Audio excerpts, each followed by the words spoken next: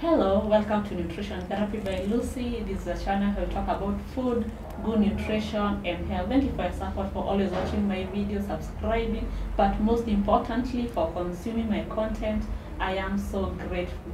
And today we are going to talk about non-communicable diseases, and we are going to major on diabetes and hypertension because I feel like they are the major NCDs that are taking the higher note, or they are on a rise on a daily basis. And to take us through is Daktari. Yeah. Daktari, karibu sana. Thank you so much. And thank you for honoring our invitation. Thank you. You're welcome. Please introduce yourself. So, hello everyone. My name is Dr. Wangari Mwangi. I'm a general practitioner, and I am thankful for being in this forum, and I hope you will learn a lot. Thank you. Oh, karibu sana. Thank you. And Daktari, let us just start. Who is at risk of diabetes and hypertension? Okay, so basically the various factors, risk factors that are related to a patient, or rather anyone developing diabetes and hypertension. So basically we look at people who are consuming a lot of alcohol, patients who are consuming a lot of smoking tobacco. Tobacco has been found to be one of the risk factors for, developing these non-communicable diseases. Then also diet. Diet is a very major, or rather important, risk factor in the development of non-communicable diseases, because when you look at diet, basically, if your diet is, has high cholesterol, basically, you're at risk of developing what we call hyperlipidemia. That is, you have high cholesterol levels, and when you have high cholesterol levels, it means you're at risk of developing the non-communicable diseases, that is the hypertension and the diabetes. And most of the times the risk factors for hypertension and the diabetes are usually the same. And then of course patients who are physically inactive, patients who just have sedentary lifestyle, they don't have any form of physical activity. And then of course patients who have coexisting conditions, for example, heart conditions, renal conditions, and I'll discuss it as we continue, and how these pre-existing conditions can predispose you to getting hypertension and diabetes as well. And so, Doctor, you talked about the sedentary lifestyle. So Yeah. what morning runs? Yeah. You go to So the gym, basically, what are some of the maybe simple workouts you can do in the comfort of your home? the comfort of your home. So basically, what I mean by sedentary lifestyle is patients, or rather people who just have, they wake up in the morning, go to work by, going, by car or by, taxi, Uber services, and then they still sit in the office the whole day, and then go back home by either driving or just sitting down. Basically, that's someone who's having a sedentary lifestyle, or rather someone who just works at home. They just wake up in the morning, they're on the laptop every day, and they're not doing any form of activity. So basically what I mean by you now trying to cap that is by doing simple exercises, like by taking morning walks, evening walks, doing aerobics, they're called Zumba. You can just do that in the house. You don't even have to go to the gym. Yeah, just you can use the staircase as you're going to work, instead of taking the lift. You can as well decide to go up the stairs. Then definitely just walking, simple walks. Then of course as you continue, you'll definitely find a way of trying to have a healthy exercise plan. So basically, by joining a gym, maybe you can be doing once or twice a week, and then maybe trying and finding out, maybe you can even do at-home workout, and things like that. And how important is maybe those physical exercises for your heart? Yeah. And control of your blood sugar. So basically, I talked about the risk factors to diabetes and hypertension. And when you look at the pathophysiology, or rather etiology of how these conditions come in, I talked about high cholesterol levels, high lipid levels. Yeah. So we were talking about how diabetes and hypertension, the role of exercise in reducing the risk factor for the development of diabetes and hypertension. So basically, when you exercise, you're trying to reduce the levels of cholesterol that you have in the body. I talked about cholesterol being a risk factor for the development of these non-communicable diseases. Okay, so Daktari, yeah. Before, diabetes and hypertension were regarded as condition for the oldest. Are we still saying they are ni maugonjwa za wazee? Not really. So maybe I can tackle the question and discuss the diabetes and hypertension differently. So for diabetes, we have very many types of diabetes. We have type 1 diabetes, type 2 diabetes, we have metabolic syndromes, and we will also have gestational diabetes. So type 1 diabetes is the, it's called an autoimmune condition where, because basically, remember, insulin is required in reducing or rather regulating blood glucose. So anything that is, so there's an autoimmune condition that usually affects the production of insulin. So basically you find even like months to anyone below 30 years developing diabetes. So that is called type 1 diabetes. Even for the children? Even for the children. So you find that someone has a child who is diabetic, so that's type 1 diabetes. Okay. Then we have type 2 diabetes now. Type 2 diabetes is now where the notion was it's the old. But basically even someone who is 35, 38, 40 years, 40 years is considered young, it's not considered old. Yeah, they can develop, they can actually develop diabetes. Then we also have the metabolic syndromes. Basically it's uncontrolled sugars, also in that range of above 30 years. And then we have gestational diabetes. So gestational diabetes is diabetes you develop during pregnancy. You don't have the history of diabetes before, but then when you get pregnant, you develop diabetes. This can mean that you can have the diabetes after the pregnancy, or it can also mean that you can basically control your sugars just during you'll get diabetes during the pregnancy, but then after the pregnancy, your sugars will be well controlled.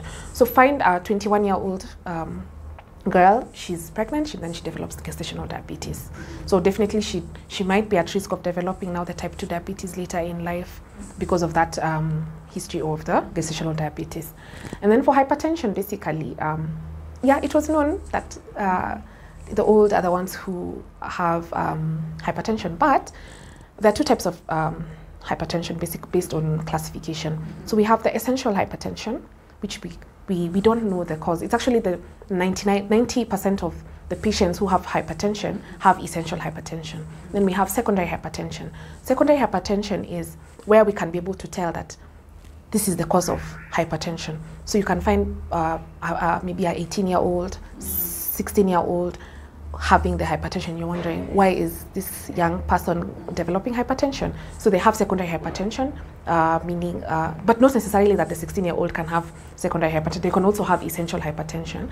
But most of the times when you see these young patients having hypertension, you need to find the cause, because most probably they're having identifiable causes of the hypertension. But even a 20, 30-year-old person can develop hypertension. That is the essential hypertension, and it's because of the risk factors we talked about: the diet, the physical inactivity, the smoking, the alcohol. Because I mean, many people in our generation take a lot of alcohol, they smoke a lot, and their diet is something to be talked about. And so yeah. And it's family history part of the essential. And definitely, and family history can be a risk factor for developing essential hypertension. If your parents are having hypertension, if like immediate family members are having hypertension, the same case to diabetes as well. So yeah, family history is also a risk factor for development of these conditions. Okay, I think we started even without maybe telling our audience how high and how low is diabetes and hypertension. Like, what are the a standard level? Okay. The standard level of blood pressure, regardless of your age. Okay. The status that is for the pregnant moms. When is blood pressure regarded as high? Yeah. Okay, so maybe I can discuss hypertension briefly and then diabetes. So for hypertension, what is hypertension? Many people are asking, or rather they ask themselves, what is hypertension? So hypertension is basically when you have persistent or abnormally high blood pressure. Basically, for your vessels, because like blood passes through your vessels, and there's a standard pressure that is required. Now to move the blood now from the organs from the heart now to the organs, because that is the function of the arteries. Yeah. And basically when you're talking about high blood pressure, we're looking at the arterial blood pressure. So basically blood pressure is a factor of many things. It's a factor of the cardiac output. Cardiac output is basically the amount of blood that is coming from the heart, so cardiac output. and now peripheral resistance. These factors are very important, especially because anything that affects the cardiac output and anything that affects the heart rate. Okay, so for the normal for the normal blood pressure, so we talk about anything 120/80. That is the blood pressure, but that is considered as normal. 120/80. The upper reading. Yeah, that is the upper the systolic. The upper reading is called systolic blood pressure. So that's 120. We like giving a range. So anything between 100, 120 there, and then 80 to 90 there. That is the diastolic. Now for hypertension, now we have different grades. You look at there are very different. There are very many guidelines that try and classify the hypertension. There are other guidelines I talk about, like there is the high normal, and then there's a grade 1 and grade 2 hypertension basically. So you'll see some other studies are talking about any high normal, meaning your blood pressure is between 130 to 140. That is the systolic, that is the above one. Then anything between 80 to 90, or that is the diastolic.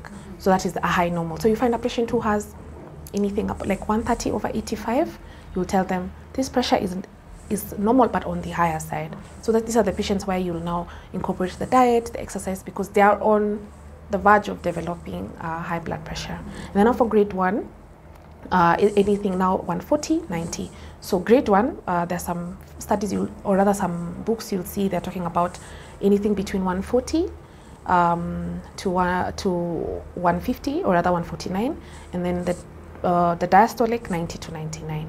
Okay, and then now for grade 2, so 150 to 160 or rather 150 to 159, and then the lower one is 90 to 99. Okay, and then now grade 3 is now when you're having hypertensive emergencies, anything above 160, anything above 100.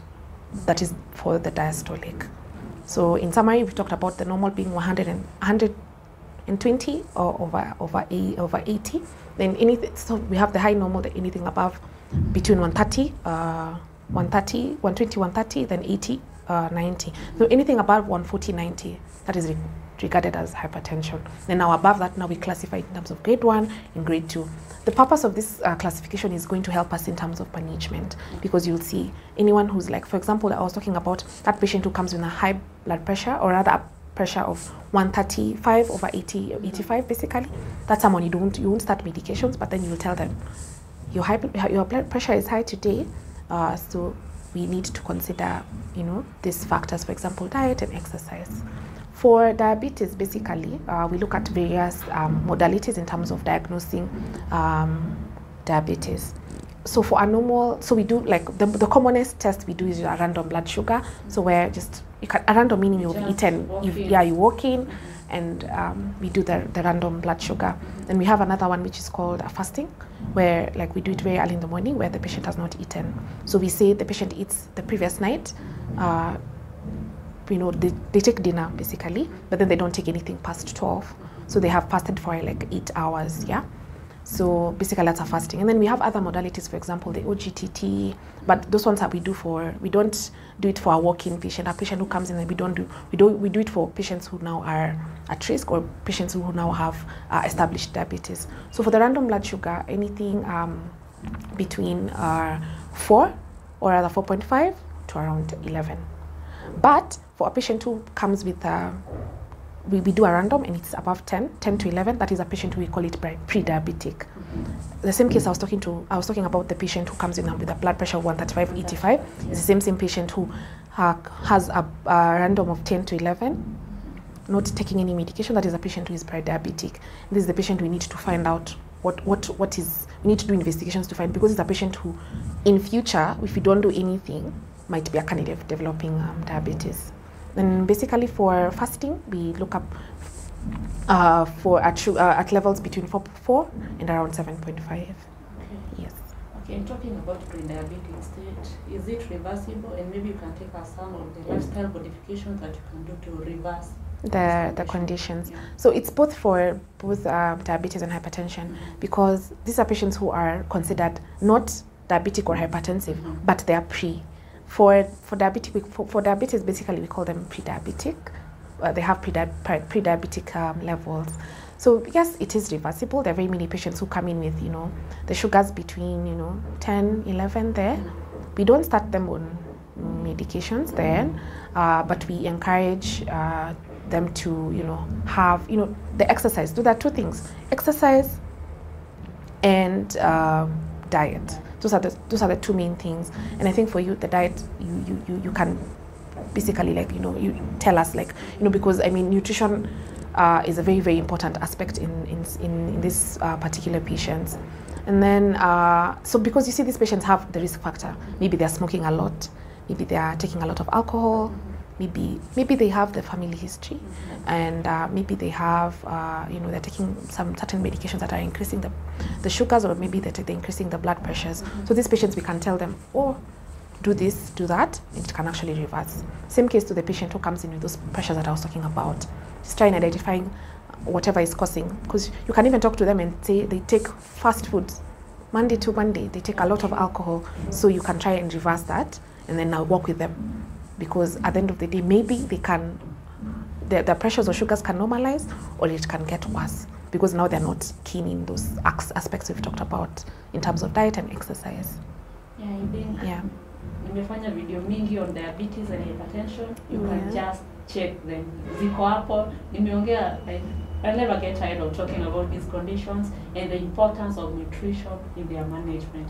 And so, Dr. Ray, how often should we just go and randomly check our blood pressure or even blood sugar? There's no, okay, because... And is it possible?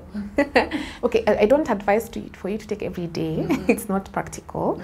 But especially for, okay, maybe I can talk about maybe patients who are at risk, and then maybe, for example, you know, for any patient who comes in the hospital, even if they have headache, even if they have any condition, we basically do those tests. Let me cut you short. Every time you go to the hospital, yes, they do take your blood pressure. Yeah. But hata uambiwangu nini? Unapimwa, enda consultation. Consultation. Yeah, you need to be communicating these things. Yeah. So I think that's a gap that is existing in our hospitals, and I think it's important to, you know, communicate with the patient and tell them the findings of, you know, like the blood pressure or like sugars. But for any patient who is properly admitted, or for any patient who comes in with certain symptoms, we try and, you know, do the sugars, we do the blood pressure. But then you had asked about how often should we, you know, like do the random sugars and the blood pressure. I think it's important to, at least for a patient who does not have any diagnosis of diabetes and hypertension, I think you should be doing a random sugar at least once a month. Pressures, if possible, again the same, at least once or twice a month. But then there are patients who come to the hospital, and then we see maybe they've just come with pain, you know, they just come with, you know, this certain diagnosis, and then we notice that the sugar is, you know, towards the higher side. We notice that the blood pressure is towards the higher side. Those are the patients we now tell them, okay, in relation to the diet and exercise modifications, these are the patients now we tell them to do what we call, number one, serial BP monitoring. So what serial BP monitoring is, it means you do probably every day or almost every day. Almost every day means we have 7 days in a week, so I'll tell you to do like 4 times in a week. Okay, the patients, there are people who don't have access to the, you know, the machines. There are people who actually have the machines at home, so they do, if they have the machine at home, they can do it every day, and at least they monitor. This is important because maybe there's something I didn't talk about. It's called white coat hypertension. White coat hypertension is a patient who comes in, they're very anxious, they're very stressed because of coming to the doctor, so their pressures just shoot up. They're not hypertensive. So these are the patients who, you know, like they'll come, the pressure is very high, we repeat, it's normal. Okay, so but there are patients who, they come, the pressure is high, we repeat, it just goes down a bit, but it's not towards the normal. So these are the patients, we won't start medications, yes, but we tell them to do the serial BP monitoring, then they come back to the hospital, we review the BPs as well. Same case to the sugars as well, especially the patients who have, you know, they are pre-diabetic, yeah, the ones who have not started medications, but their sugars were a bit on the higher side, so we tell them to maybe do twice, thrice a week, and then now we can be able to monitor them after. So yeah. Ona daktari, kama tumejisikiza vizuri, we've been talking about diabetes and hypertension. How are the two related? Because ni ngumu sana. Yeah. Once you are diagnosed with diabetes, like 2 months down the line, hypertension checks in. How are the two related? Okay. So there are very many, basically I said medicine is evidence-based, and there are very many theories related to the two. But basically, from my understanding and from, basically from the pathophysiology of both, if a patient has diabetes, for example, remember I talked about the risk factors of both being the same. Yeah. So this is a patient who most probably has high lipid, high cholesterol levels, and I talked about development of atherosclerosis. Basically, atherosclerosis is development of plaque, or rather the cholesterol deposits in the vessels. Remember I talked about something we called peripheral vascular resistance, or rather the vascular factors in relation to the control of pressure. So can you imagine, like I usually like giving this example, pipes. You see these pipes, I think water pipes or oil pipes, then you have a lot of, like debris in the pipes. So what happens is you have a lot of debris in the pipes, and then the flow of whatever is passing, either if it's water, if it's oil, is going to be increased. So it's the same thing. This is a patient who has either hypertension, diabetes, but diabetes, they have a lot of cholesterol in the vessels, yeah. So if you have a lot of cholesterol in the vessels, then it means that the integrity of the vessel is interfered with. So you have a lot of resistance in the vessels, and that's how you develop hypertension, especially for a patient who has diabetes. So they have high cholesterol levels. They're not, so we call them the hyperlipidemias basically. And you can imagine, like if the upper limit is like 5, and this is a patient who has like more than 200, 300. This is someone who has a lot of cholesterol in the blood. So it means that the integrity of the vessel is interfered with, and they develop hypertension. But most of the times, the link between the two is there are very many theories, but I think the one for the cholesterol is one which is understood, and it's understood, and it's actually makes sense, because if you have high cholesterol, it means your vessels are interfered with, and then you develop hypertension. Okay, if you're not able, anything that interferes with production, for example, when you have for patients who have central obesity, patients who have they are obese, these are patients who are not, the insulin becomes resistant, because basically type 2, the hallmark of type 2 is insulin. Insulin is there, but then it's resistance to the organs. For type 1, insulin is not there because the pancreas is destroyed. But for type 2, which is the most common, especially in like 30, 40, 50 years, you have a lot of cholesterol, you have a lot of like obesity, so your insulin becomes resistant, and that's how you develop diabetes. Then again, the cholesterol develops, it's present in the vessels, and you develop hypertension. So I think now it's like a circle, basically. It's a vicious cycle. And before Doctor talking about hypertension, it's known as a silent killer. Yeah. Are there maybe some of the classical signs or those 2 red flags that you can identify? Yeah. As you can be maybe I could be hypertensive, I could be diabetic. Okay. Yeah. So basically, yes, it's true. Both hypertension and diabetes are silent killers. As I talked about, the patients who are walking outside and they have diabetes, hypertension, and they don't know. Just go hyper or hyper. Yeah, so basically what happens is, maybe I can start with hypertension and then I go to diabetes. So for hypertension, these are patients, hypertension is gradual, By the time a patient comes with symptoms, that is someone who has very, very high blood pressures, yeah? You talked about it being a silent killer, it's true. Many people are walking with high, levels of, high blood pressure in the streets, and they don't know. So when a patient comes, what do we look for? We do a thorough examination. We're looking for complications, because this is a patient who's been having the constant, high blood pressures. So what we're looking for is, in same case to diabetes, this is a patient who comes with sugars unrecordable. We talked about the normals. This is a patient who's coming with sugars of 30, and when it's unrecordable, meaning it's above even what the glucometer can actually measure. So what we're looking for is complications. So there's a patient who comes, for example, a hypertensive patient comes, but most of the times they're usually comorbid. Hypertension, diabetic patient, they come, they have stroke.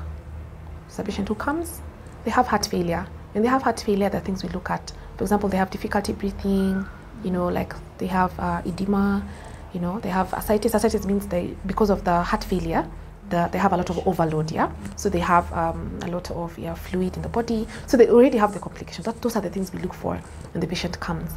But I think this patient also comes with stroke. They have, you know, hemiparesis, you know, because of they've been just walking around with, you know, high pressures. They don't know, then they collapse in the streets. Okay. Again, this is also a patient who maybe the hypertension, the high blood pressure has affected the kidneys, so they come with, you know, urine retention, or rather, the kidneys are not functioning. Okay, so they have those complications. For diabetes, the same. This is a patient who's been having high sugars, who's been living that sedentary lifestyle, who's not been caring about anything, comes with sugars unrecordable, comes unconscious, because basically when you have those high sugars, I mean, you are unconscious, and we call it diabetes ketoacidosis basically. So you're having heavy breathing, you're having, you know, like taking a lot of water, you're going to for short call very frequently, because the body is trying to remove the sugars that is in the blood. Exactly. So by the time a patient comes, we're just looking for the complications, the red flags you're talking about. A patient comes who's unconscious, for example, in the accident and emergency. This is a patient who you need to do, you know, your test. And the first thing you have to do is a random sugar. You'll be shocked that this patient has unrecordable sugars. This is a patient who is unconscious, so you need to do imaging for the brain, because it's a patient who might be having hemorrhage, might be having a cerebrovascular accident, basically a stroke, you know. So those are the red flags we look for. For a patient who comes and walks in, what are the red flags? There's a patient who comes and just saying, I have a headache. A patient who comes in with frequent urination. Patient comes in with, you know, they're taking a lot of water very frequently, they're obese. That's a red flag from the beginning. A patient who comes in and they're obese, that's a red flag, you know. So there are those symptoms we look at, and then we advise them accordingly. Yeah. Okay. Wow. Personally, I'm learning a lot. Kama kuchukua notebook na pen, you're missing out on very important topics. And I think the most important thing when it comes to red flags is, please don't wait. Don't wait to develop the symptoms. I think it can't be emphasized enough that just do your exercises, diet, do your checkups, do your sugars, do your pressures. Because if you're doing them frequently, then you'll be told by your physician or your doctor, the one who's being following up, you'll be told your sugars are on the higher side, your pressures are on the higher side. But you see, many of us, they just wait until we are very sick, and then we go to the hospital. But I think these things can be curbed. If you have a family history of diabetes, that's already a red flag. Just know your diabetes. Yes, if you're already having a history of obesity, or you're already obese at 20, 30 years, even below, even nowadays we see, you know, children. Actually, the obesity in children. Yeah. That's a red flag, you know. So don't wait until you develop the symptoms. I can't say it enough. Don't wait until you get a stroke so that you're diagnosed with diabetes or hypertension. I think it's quite unfortunate. Ufaint and then exactly no. I think it should be a routine for Kenyans to be going to the hospital, especially for men, because men are the ones who wait until everything is wrong. For ladies, a bit they're not feeling well, you know, they're feeling, you know, they're concerned about the symptoms. I think for men, they're a bit naive about the symptoms, so please, let's no, let it not be like that. Especially when it comes to your health. Yeah. And so that let's talk about unaonanga like the hypertensive and diabetic patients, madawa zimejaa kwa mitego. Mtu anaweza fanya nini to this pill burden is too much? Okay. There are combinations of these medications for management, basically for hypertension, diabetes. Okay, the management is different. Maybe we can start with hypertension. So basically, depending on the grades you were talking about. So, you know, there are very many guidelines. I think maybe our viewers can, you know, check it out of curiosity. Because sometimes it's good to know what your doctor is giving you. Just don't allow your doctor to just give you something and you're like, may I take the white pill? You don't even know. Sometimes it's good to know. I feel like sometimes it's good to know which medications you're taking. Ask the doctor why, what is the, you know, mechanism, how will it help me, you know, so that, I mean, it's your body. You need to. For me, I feel like it's important. Just don't be given something and you're told, this one will help in your. No, it's good to know, because I mean, even if you're not a medic, It's your own body, you need to know. So you talked about pill burden. So basically, depending on the grades, we like starting. There are very many guidelines. So I think we as doctors should follow the guidelines. For grade 1 hypertension, we start with just one medication.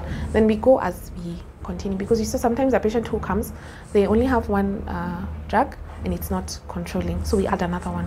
But the good thing about our our system in terms of like medication is various companies are coming up with combination of medications.